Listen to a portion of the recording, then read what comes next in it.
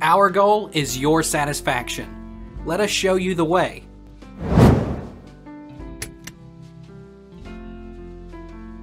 Can you transfer data to new iPhone after setup? With iOS 12.4 or later, there's a new iPhone setup option. You can now perform a local iPhone data migration when setting up your new iPhone. As part of Quick Start, you can now transfer your data directly, without requiring the use iCloud or an iTunes backup.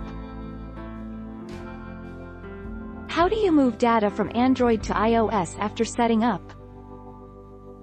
If you want to transfer your Chrome bookmarks, update to the latest version of Chrome on your Android device.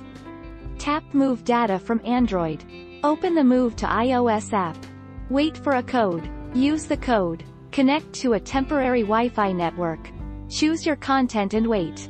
Set up your iOS device. Finish up.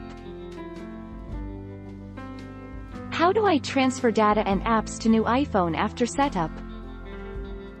How to transfer data from your old iPhone to a new one with iCloud. Connect your old iPhone to Wi-Fi. Open the Settings app. Tap Your Name, greater than iCloud.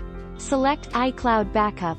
Tap Backup now. Wait until the backup process completes.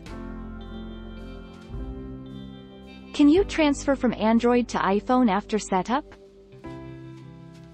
Tap Move Data from Android while you set up your new iOS device. Look for the Apps and Data screen. Then tap Move Data from Android. If you already finished setup, you need to erase your iOS device and start over. If you don't want to erase, just transfer your content manually. Take our lead. Let's help you make your mark.